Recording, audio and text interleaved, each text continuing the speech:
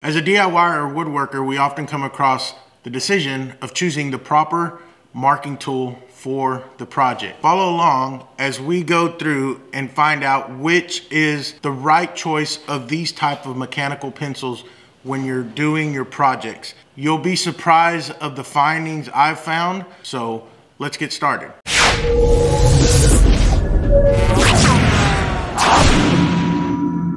When we think about marking tools in the woodworking niche, we always seem to revert to the standard number 2 pencil. The number 2 pencil has been around forever. We all used it in grade school. We continue to use it. I still use it out here. But there's been many advances in marking tools. And today we're gonna go over some of the marking tools that are out on the market. The carpenter pencil, just like the number 2 pencil, has been around forever. It's durable, it won't break. The downfall, it's hard to sharpen sometimes. You're either gonna use a knife, or they do make some sharpeners now, but they sometimes just don't work the best. What's cool about this is most of these got a standard measurement of a 1/2 inch, and standing up in this position is a 1/4 inch. So these can be used on the fly for quick measurements instead of having to pull your tape measure out. But when we're trying to do woodworking, this thing is real bulky. It's real wide. It doesn't give us that fine line like we're looking for. But there's better tools on the market, and let's take a look at them.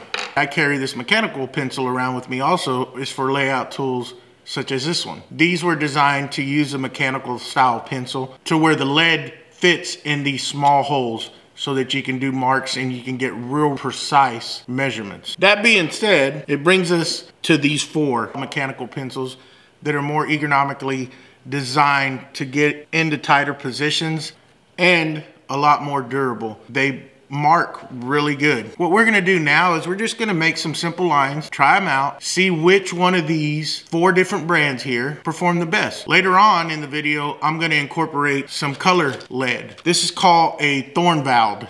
Along in the package, you got a pack of 6 refills. 4 of them were regular graphite lead and 2 were the color yellow. I found this pack, and these are NicPro, and you have 1 regular graphite, 1 red, 1 yellow. And they also come with a big value pack of refills. The next one that's on here is a Reach by Dixon, except this one you don't push on the top to eject the lead. You're gonna squeeze down and push out till the lead comes out.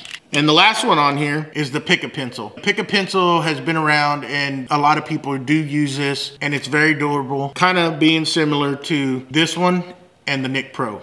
And the neat thing about all these mechanical pencils, they all have a sharpener included on the pencil itself somewhere. On the Thorvald, you unscrew the top and there's your sharpener. Same goes as the NicPro. The Reach has a sharpener up top, but this one's twist off and there. Pica pencil has a sharpener located in the protective cover down here at the bottom. I will add one more thing to this. Even though these are all different brands of mechanical pencils, the lead size is the same and they all interchange. So why don't we just make a few marks and let's see which one of these is gonna make the better mark. I'm gonna start right to left, and we're just gonna go ahead and make some marks.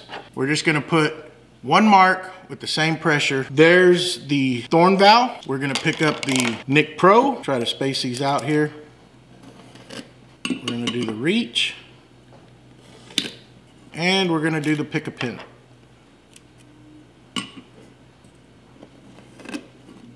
The Thorvald is the lightest. The NicPro was darker than the Thorvald. Then we get to the Reach, and it was significantly darker than the other 2 previous ones. And then we get to the Pica Pro, which I'm gonna say the Pica Pro is slightly more than the Reach. So now let's try the colored ones on this light wood and let's see what we come up with. Now I will tell you this, that the Reach by Dixon only came with the graphite lead option. So what we're gonna do for this demonstration is we're gonna use the Thorvald, we're gonna use the NicPro and the Pica. Let's start off with the Thorvald, and we're gonna do the yellow. The yellow on this pine, you know, as probably anticipated, shows up kind of light. Let's try the NicPro right next to it. Same thing, the NicPro is just a tad bit darker and it's a little more visible. Let's try the red by the NicPro. Now that one you can see on the pine, pretty impressive. and then we'll go with the Pica.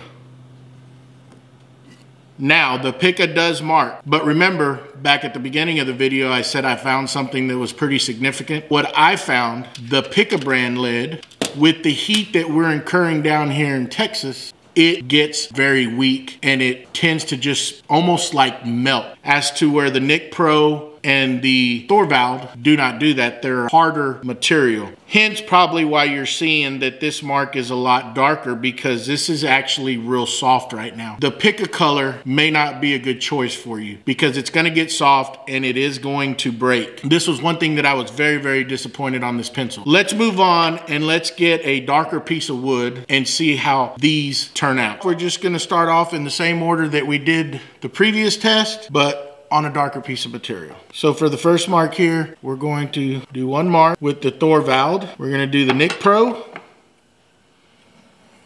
Here's the reach. Let's do the Pica pencil. Again, I think these are the two top, the reach and the Pica pencil. I'm gonna put the Pica pencil on top. Let's move over to the colored mechanical pencil leads. So again, we'll start off with the Thorvald, and it's got yellow in it. Now that's pretty vibrant on this Purple Heart. Let's try the NicPro. This is a little darker, but not as bright. The Thorvald is bright. This is a little more, I'm gonna say the NicPro's duller. It's still visible, but I think the Thorvald here takes it to the NicPro. Let's try the red on the NicPro. And it kind of blends in to the Purple Heart. I'm still gonna rank this above the yellow of the NicPro, but below the Thorvald. And let's try the Pica. Now the Pica is brighter and very visible over the NicPro. Only thing is that if you can see, it broke and I hardly put any pressure. This Pica pencil lead in the color does not like the heat. Just take it and put it at the end of the line. And honestly, this really surprises me that this was $7.99, $6.99, and it beat a $20 pencil and its leads. Now, when we go to the regular graphite lead, this outpaces all of them. So I think that Pica, in my climate down here, these colored will not work. In the winter, it's probably gonna be okay. It's probably gonna harden up and it'll be fine. But for it to break like that by barely even pushing it, that's just a no-go for me. And just so we can do a test, pushing it with the same amount of force, these don't break.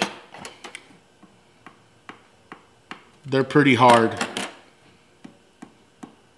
They're not as bright, but they do the job. And right there, you can see it bending and I'm pushing it with the same amount of force and it's gonna break. So my final thoughts on this mechanical pencil test. When we're using the regular lead, the Pica pencil comes out on top. Highest price point out of all, but darkest line on dark wood and light wood. So if you didn't wanna go with color, this would work. Mind you, you need to keep in mind eyesight, lighting in the shop, and we could go on and on and on with this. If this isn't in the budget, these other ones will work. This is the second most expensive, so on and so forth, this being the cheapest. When we come to the colored lead on these mechanical pencils, I'm going to say that the Thorvald actually came out on top. It had a line that can still be visibly seen with the yellow. And then we have the NicPro. They were still just a little bit below, but they still worked. And then the Pica pencil failed just because it broke. And it's because of the heat that it is down here. I'll probably have people disagree with me, but if you're up in the northern climates, you probably don't run across that. You gotta make your decision. I only gave you a few. There's multiple style of these pencils out on the market. You may just want to stick with the number 2. So if you found this video useful, please give us a like. Leave a comment below and let me know what you thought about this. If you've done your own test, let me know your outcome. And if you like this video, hit that subscribe button and that bell so you get notified when I put out other videos on my channel. Thank you for watching, and we'll catch you on the next one.